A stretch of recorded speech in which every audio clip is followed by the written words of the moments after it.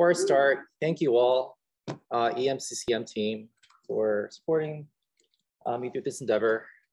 Before I begin, I know you guys love audience participation, and junior participation is very important in this. So I'm gonna give you all guys the power to combine your abilities into the ability of the power of the residents. So give shout outs. There'll be some slides where you need to participate. Just give any shout out, shout some answers. There's no wrong answers. There are wrong answers, but it's okay. So we'll start off the case. This is all pre-hospital history. It starts off with a 63-year-old man who's a witness jump into the Hudson River, submerged for an unclear duration, pulled out by bystanders. There's no documented bystander CPR. There's no CPR. The downtime was approximately 10 minutes. And by the time EMS got there, the patient was found in VFib. It starts off, CPR was initiated, the patient was defibrillated multiple times, intubated in the field, IO, epinephrine, amiodarone, ultimately achieved ROSC before being transported initially for stabilization to an outside hospital.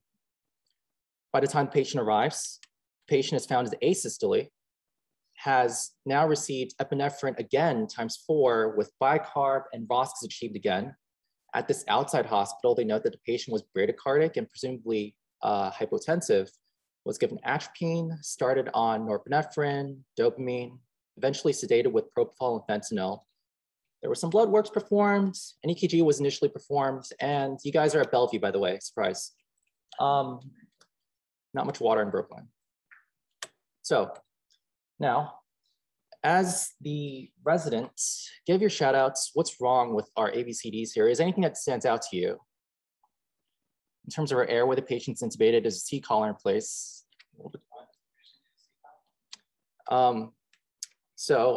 Presumably jumper, but we're not too sure from the ACR because there wasn't an ACR actually given. So we'll get into that in a little bit on the next slide. Just quick ABCDs. It's noted that the patient is intubated, has C-collar, has bilateral breath sounds, has 2+ distal pulses, and the GCS is noted as 3T, which is as low as you can get. The initial vital signs were as follows. Resident, give your shout outs here. What's the abnormal signs in the vitals? Yep, tachycardic, hypothermic. Presumably, this is at this point, the patient has arrived to your hospital on pressors. BP is currently 141/69, and the respiratory rate is at 19, 100% on intubated, on a ventilator. As for our preliminary problem lists, resident, give your shout outs. What current problems do you have at this point? Great, yeah, I heard hypothermia. Yep, tachycardia. Altered mental status, definitely. And other things I thought of also were, now at this point, patient is status post cardiopulmonary arrest and has also been submerged in water. As for initial interventions, anything you guys want to do, resident? Yep, temperature, I heard that. Yep, labs, blanket, EKG, we'll do all that. The team here decides to do level 1 trauma activation. Cardiac monitoring, was placed on a bear hugger, was re-put on a fentanyl and propofol infusion, had an EKG performed, had a bedside sono, as well as an ABG. Additionally, the patient was placed on their ventilator here, and we'll just make a note of this here, but the patient's PEEP is currently 8 and has an FiO2 of 60%. Tidal volume is 460. There's no recorded weight for this patient. 23 was the respiratory rate. And as for our initial HPI, we don't really have much of anything. The patient doesn't have any collateral information. There's no history in the chart. There's no past medical history. There's no family or social history. So kind of working with a blank slate. In terms of our initial exam, I'll just go through this relatively quickly and just go through like pertinent positives. Basically, no signs of obvious trauma. There's no scalp hematoma, no skull fractures. They documented equal reactive pupils with extraocular movements intact. I don't know how much that is true. No septal hematoma, rhinorrhea. There's an ET tube in place. There's no bruising or lacerations otherwise. There's normal chest excursion, 2+ distal pulses. Active is non-tender. There's no step-offs. There's no bruising noted. And on neuro exam, the patient is intubated, sedated, and there's also noted to be minor biting at the tube. Now, for our differential, resident, give us your differential. What are we thinking at this point?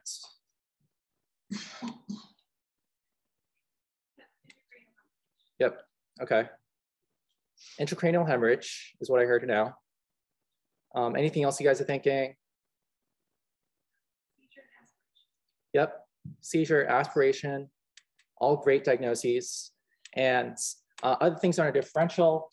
So at this point, we should be thinking about possible things that are related to submersion injury, ARDS, likely acute hypoxic respiratory failure and arrest, could have fallen due to drug overdose or cardiac dysrhythmias. And we'll go through some of our imaging at this point. Well, we'll go through some of our results at this point. So this was our initial primary hospital EKG done at the first hospital before the guy was transferred over. Resident, what do you see? I heard something with the STs, quiet whisper in the back, ST depressions. Okay, and elevations, AVR, V1. There's also, anything else you guys have noticed? Maybe a little bit more subtle, but I can't show these. So these little notches right here, right after the R wave. Yeah. So I heard Osborne waves, and right, so we're seeing kind of these diffuse ST depressions with ST elevations to AVR and V1, which might be suggestive of like diffuse ischemia rather than localized like inferior walls, might be consistent with shock. There's also these Osborne waves, which are the notches in the downward portion of the R wave. However, we also see these prolongations of the PR intervals, QRS complex, and QT intervals, which all might be consistent with like profound hypothermia. The actual computed, like the computer read was that the patient was an AFib. I don't know about that. Low voltage QRS, not so much.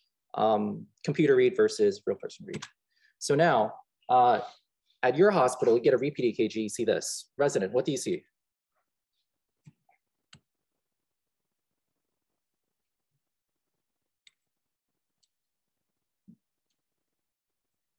Yep, yeah.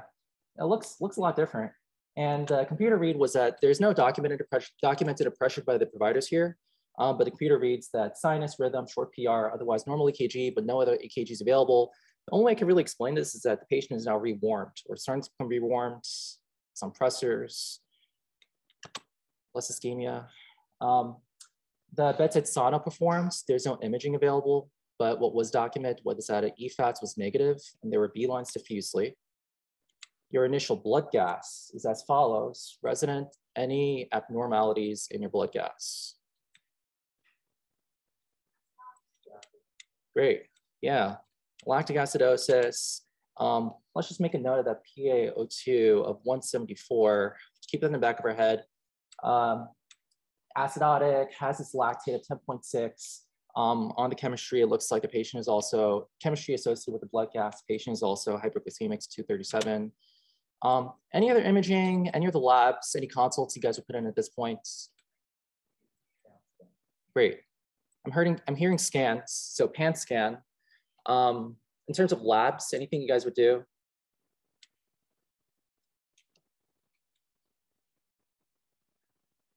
So we'll start off with some basics. What do you mean by pan scan? Anything you guys mean particularly by pan scan in general?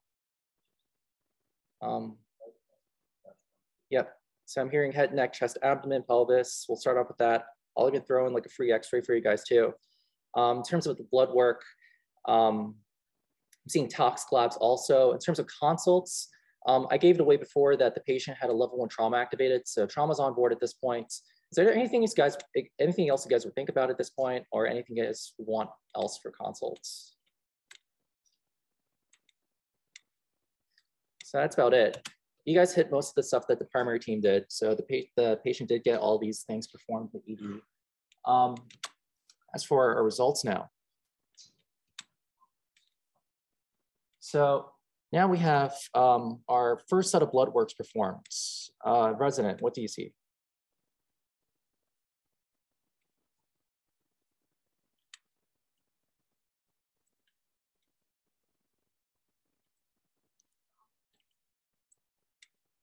Yep, so negative alcohol level. I'll even throw in like some of the clear abnormalities, elevated anion gap with elevated white blood cell counts, small bandemia, and otherwise the rest of like the more of a screening labs negative coax were also not significantly abnormal. Our first set of imaging studies came back. Resident, what do you see?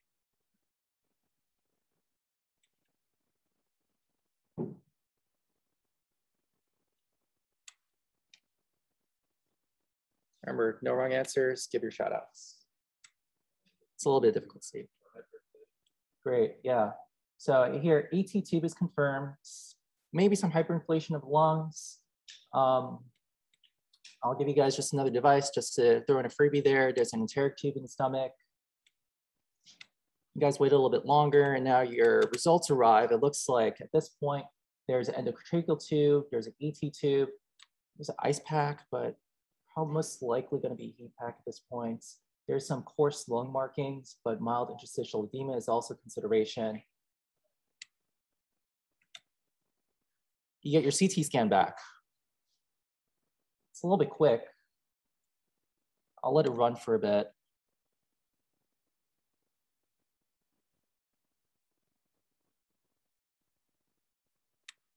I'll give you guys a hint. Most of the significant findings are going to be in the brain. Anything you guys notice? Blurry gray white matter. Yeah, so blurred gray white matter.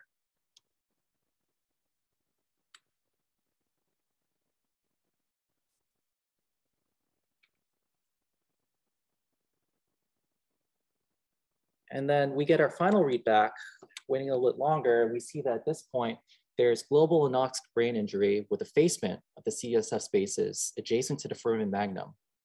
There's no actual cervical spine injury, no intra-abdominal injury, but there's noted to be a non-displaced sternal fracture, as well as these mild dependent airspace opacities, which may reflect aspiration. So as for our updated problem list, we have all of our blood works back.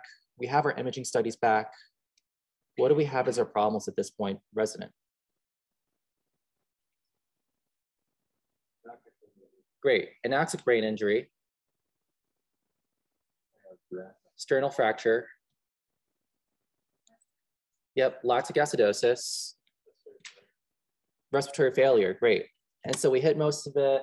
I just threw in submersion also, interstitial pulmonary edema, cerebral edema with the effacements. And our consults are starting to come back. Trauma is noting that there's no injuries noted, and these global anoxic brain injury and sternal fracture are likely in the setting of resuscitation. Throughout the course of the ED stay, the patient has been started on norepinephrine and vasopressin. You decide to start the patient empirically on vancomycin and Zosyn. And you notice something, there's a CT head that showed effacement, and clinically there was also the sudden eye opening with simultaneous jerking movements of flexion of the arms and adduction of the legs occurring like every 10 to 15 seconds. You consult neurocritical care, neurosurgery. The consults have returned. They're very fast, and they said neurosurgery says there's no neurosurgical intervention indicated. Neurocritical care is concerned about the possibility for cerebral edema and myoclonic status. Their recommendations are to give mannitol, give levetiracetam load, and load them with Depakote, start midazolam drip, and eventually perform a video EEG. The patient has these interventions performed, is maintained on a bear hugger, and is ultimately admitted to the medical ICU starting hospital day 0, which leads us to our diagnosis, drowning. Now, today I want to discuss, I want to try to take away the mysticism of drowning. This isn't a diagnosis that we commonly see. I want to define drowning, its epidemiology, describe the physiology, complications, the treatment, and the prognosis. And so there were a lot of confusing terms in the past regarding drowning. However, there's one standard definition since 2002 established by the World Congress of Drowning. It's a process resulting in primary respiratory impairments from submersion or immersion in a liquid medium. There were complicated like terminology in the past to try to specify like what type of drowning it was: dry drowning, wet drowning. This terminology is no longer used. It's used to refer to things. It's more used to like it was used to specify like whether it was laryngospasm or not. But fresh water versus salt water was also thought to was also used in the past to try to specify what type of drowning it was. And it was thought that fresh water might cause hemodilution and salt water with hemoconcentration, but this terminology is no longer used either. Drowning is, like before, a process resulting in primary respiratory impairment from submersion or immersion. In the end, it causes hypoxia, hypoxemia, and it comes with 3 specifiers now: with or without morbidity and with or without mortality. I guess that's 2. So now there's submersion injury. The epidemiology, it's like a leading cause of death worldwide, and especially in children under the age of 5. It peaks at 3 points, like age demographic wise: those under the age of 5, those between the ages of 15 to 24, and the elderly. There's a lot of risk factors associated with drowning. There's the medical risk factors, as well as more environmental and more like social. So like lack of adult supervision, the inability to swim, alcohol, hypothermia are all environmental, and more like medical disorders that might cause someone to drown or predispose them to drowning. There's a nice chart in Cincinnati's which kind of goes through other things that we should think about when we think about risk factors for drowning. That is to say, like, we should also be thinking about possibility of intentional drowning as well that occurs in suicide, homicide, child abuse, or neglect. There's 2 things that lead to drowning. So immersion and submersion. Immersion is generally when your airway is above water, and submersion is when your airway is below water. Both can ultimately lead to drowning. With immersion, you could be immersed in cold water or hot water. When you're immersed in cold water, there's a cold water response that leads to gasping, hyperventilation, increased cardiac output, peripheral vasoconstriction, and hypertension. Ultimately, this leads to increasing your metabolic rate and decreasing your breath hold time. You become fatigued, you go underwater, you drown. You can also have what's called autonomic conflicts in cold water immersion, which ultimately increases your rate of arrhythmia as well.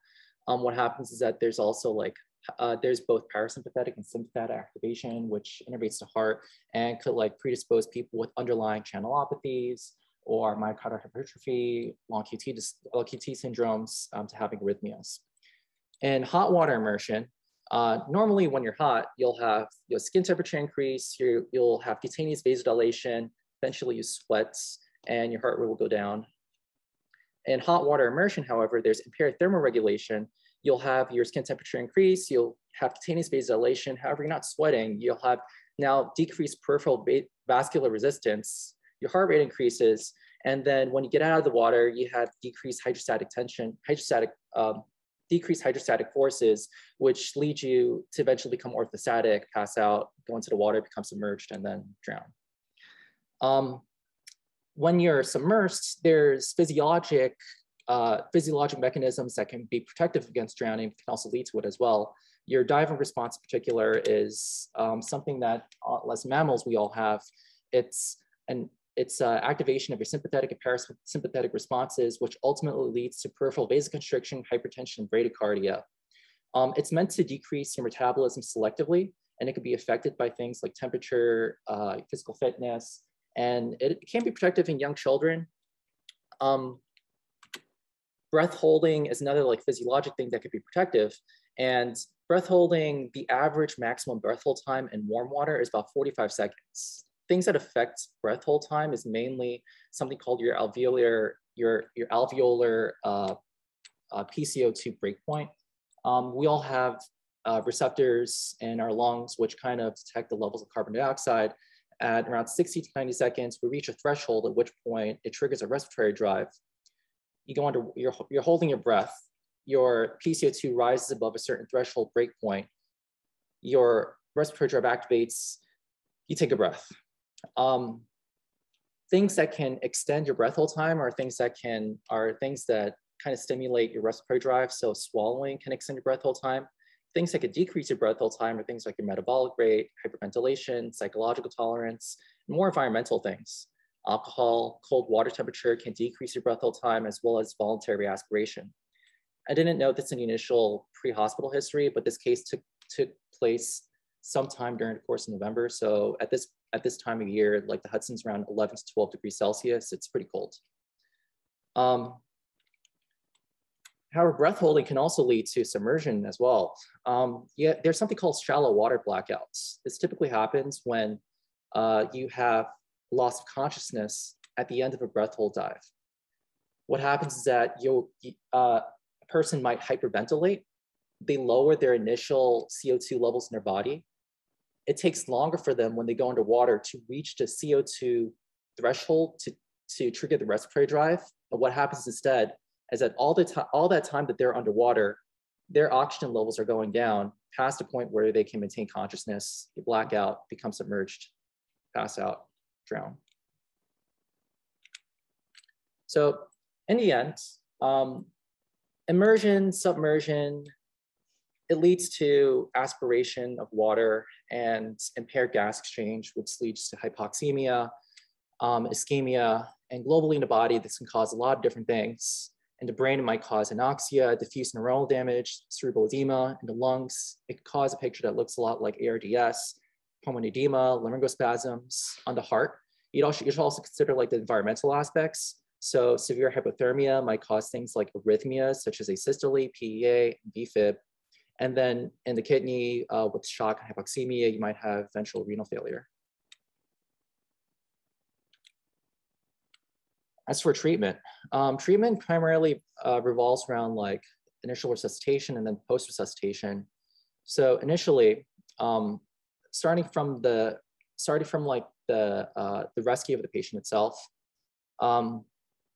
there's a saying: reach, throw, row, don't go. And the saying it's something that you should remember when thinking about starting off with just rescuing a patient. Basically, it's ways to try to save someone without endangering yourself as well. There's a high prevalence of fatal and non-fatal drownings in untrained persons attempting to perform in-water rescues. So you shouldn't perform water rescue without having the formal training. Ideally, start off with things easy, like reaching for the patient with a stick, throwing something that floats, rowing to patient if you're on a paddle boat, but don't actually go into the water yourself. In-water resuscitation is something kind of related to like the rescue of the patient. This is something I just found interesting when I was doing my reading, but there's a lot of conflicting information, or at least I had a lot of conflicting thoughts about what's the safest thing to do in a submerged vehicle. And apparently the safest time to escape a submerging vehicle is when it immediately enters the water during the initial floating phase. Don't try to do something fancy like wait till the vehicle completely submerges, then break the window, or like breathe air in the passenger compartment. Get out as soon as it emerges. If it remains floating, go on top. If it's sinking, move away and go towards safety. In-water resuscitation is something that was described in the 1970s, and it wasn't shown to actually have a positive outcome until 2004. In-water resuscitation refers to ventilation, non-compression by rescuers into water. And in 2004, when it was shown to have a positive outcome, it was in a study done with Brazilian lifeguards with helicopter support. And what they showed was that it does have improvement in survival and neurological outcomes when performed by these great Brazilian lifeguards with helicopter support. However, compared to lay rescuers, it just increases the overall rescue time, difficulty, the number of submersions and aspirations. Basically, don't perform in-water resuscitation if you're not a trained Brazilian lifeguard. You can do this. It makes sense. You're in moving water. You're trying to support yourself. You're trying to support someone else.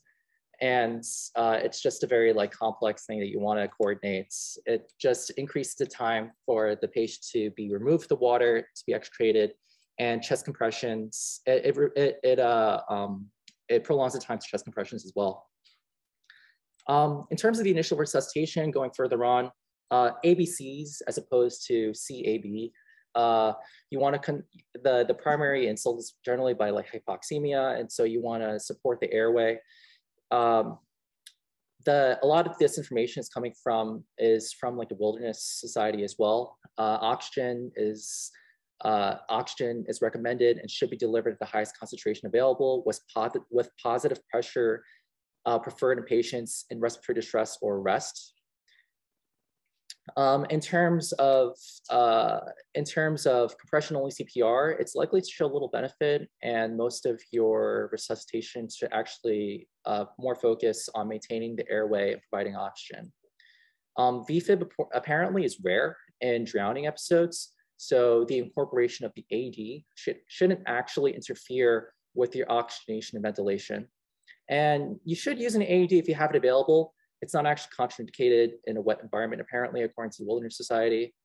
Apparently, Dr. Heimlich used to promote the Heimlich maneuver in drowning patients or drowned patients. This is not something that's recommended, and its use just delays the delivery of ventilation, and it's also a little bit tricky in patients who might have cervical spinal injury. In the end, though, cervical spinal injury in drowned patients is actually relatively uncommon. And so in drowned patients without obvious signs of trauma or known falls or diving events, restricting the spinal motion may actually just delay the removal from the water. It might obstruct the airway, and routine immobilization is just not indicated unless you have a severe injury that's apparent or it's consistent with the history. In terms of your post-resuscitation period, you want to recognize and treat hypothermia. Hypothermia is paradoxically protective, but then patients who are in the water for a long period of time might become hypothermic, and a prolonged submersion time is not protective. Severe hypothermia should be corrected. You can consider warming the patient to the point of relative cooling, like 32 to 34 degrees Celsius, although there isn't really much strong evidence towards this. Although pneumonia may be common after drowning, empiric antibiotics are not recommended. Corticosteroids are also not recommended. And mechanical ventilation should ultimately follow the ARDS protocol. You can consider non-invasive positive pressure ventilation, although we all know that patients who are altered or have potential for aspiration, these should be avoided. Now, in terms of our patients, just going back to our patient's presentation, you love doing PF ratios, and just like in the back of your mind, calculated that it was like 290 in our case. We saw those bilateral opacities, and in our case, he actually meets the definition of mild ARDS. Although like current treatment for these drowned patients in ICU, the treatment revolves around like treating these patients as if they were patients with ARDS. These drowned patients actually tend to recover faster, and late sequelae are more uncommon. Still, it's not best to initiate weaning for at least 24 hours because local pulmonary injury might not have resolved, and pulmonary edema could just recur. You want to follow the ARDS protocol, which means typical ARDS things like starting your tidal volume at 6 milliliters per kg, augmenting your tidal volumes and respiratory rate to maintain a plateau pressure of less than 30, and then augmenting your PEEP and your FiO2 to try to maintain a partial pressure of oxygen between 55 to 80 millimeters mercury. The goal is to maximize and maintain your alveolar recruitment and to improve your oxygenation while limiting your oxygen toxicity. In terms of like more post-resuscitation thoughts, so was there a role for targeted temperature management? Not so much. Unfortunately, there's just not very strong evidence that supports therapeutic hypothermia after cardiac arrest, specifically due to drowning, not even in children.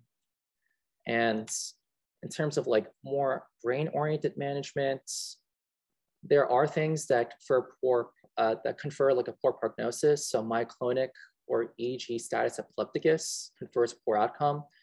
However, not many therapies have shown to affect outcome. Trial of anti-epileptics can be considered, but it's unclear whether this actually does anything. ICP monitoring doesn't show any benefit. Even mannitol it could be considered, but in the studies where mannitol was used, there haven't been any intact survivors, or there haven't been significant, there was, it just didn't work. In terms of the best treatment, unfortunately, it's just good prevention. So the tenets of prevention just revolve around keeping yourself safe, keeping others safe. Learn swimming, swim with others, obey all the safety signs and warning flags, don't go into the water after drinking alcohol, avoid inflatable swimming aids, know how to use a life jacket, know the weather, know how to stay away from rip currents. Apparently, fencing in a pool on 4 sides and installing a self-closing, self-latching gate reduces the incidence of drowning by 50 to 70%. And this is a mandated thing in New York State. Provide a warning sign of shallow water in a pool as well. Basically, keep yourself safe, keep others safe, and prevent drowning in the first place. There's good resources on this from everyone, including the Academy of Pediatrics, as well as CDC. And there's even like a international water safety organization that promotes safe water habits. In terms of prognostication, in asymptomatic drowning patients, these patients can usually clinically observed for 4 to 6 hours. And in the end, less than 6% of patients who are rescued actually need medical attention in a hospital. However, for symptomatic patients, basically if you need CPR, that's pretty bad. There are things that can improve prognosis, like early basic life support, ACLS, apparently a reduction in brain temperature by just 10 degrees Celsius doubles the duration the brain can survive. However, when you're in the water that long, that your body cools down, the time you're in the water, your submerged time confers a worse prognosis. So in a small study with like 61 patients, there weren't any intact survivors found. Neurologically intact survivors found after 15 minutes and no survivors found at all after 60 minutes. This was at any temperature. There was a nice, old study, very nice, done back in like 1970s with 41,000 patients, which just looked at, which classified and risk stratified patients just based on like their clinical presentation. And they were able to show that, you know, it's hard to see, but for a lot of the asymptomatic patients, these patients have a very good survival. For the symptomatic patients, their survival is poor. Our patient would fit into this 7 to 12% survival pathway. He's just 1 grade away from a forensic evaluation.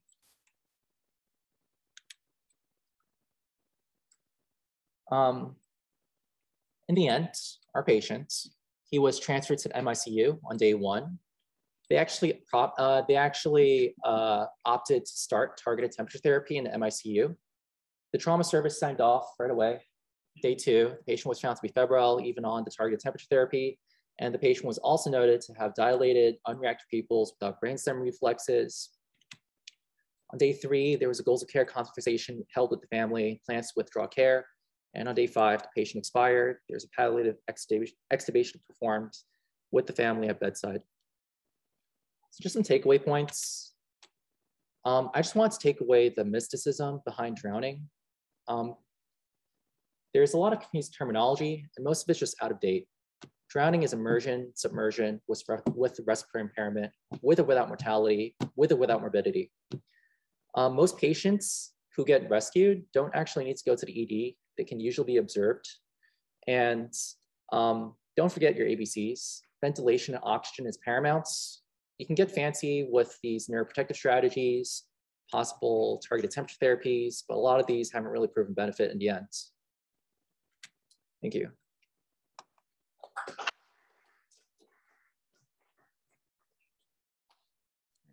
Any questions, comments? Did you see anything on ECMO? So I haven't really done much reading into the ECMO, but it's, yeah, the literature's out there. I guess the basic tenets are just going to revolve around their airway ventilation support. And again, most of the drowned patients are usually not going to be in the hospital. and can be clinically observed unless they're very bad. And then you could consider all the pure adjunctive therapies.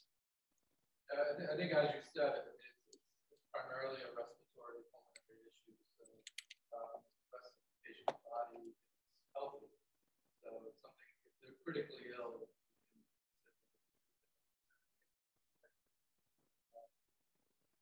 really good. You just bypass it as well.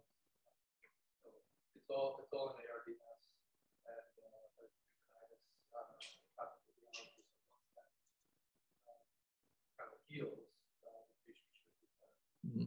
For those at home. One other thing, just for the asymptomatic or mildly symptomatic patients, to add to your algorithm of doing a chest X-ray, we do see signs of pneumonitis or infiltrates. That would be a patient I would keep for longer. Just remember the pathophysiology of pneumonitis is usually going to get worse before it gets better in the short. And then I probably just have mouthful socks to do this. So those at home, Dr. Wills was saying that these patients who are asymptomatic, you might also want to consider doing a chest X-ray as well to rule out the possibility of pneumonitis.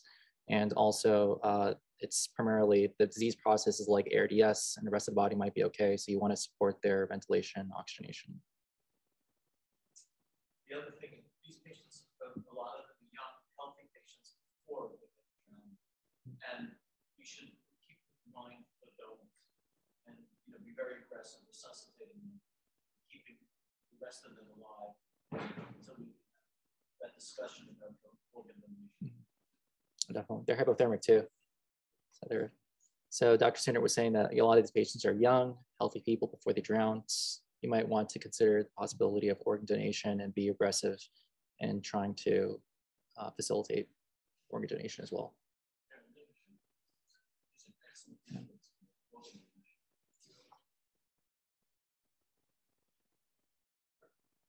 All right.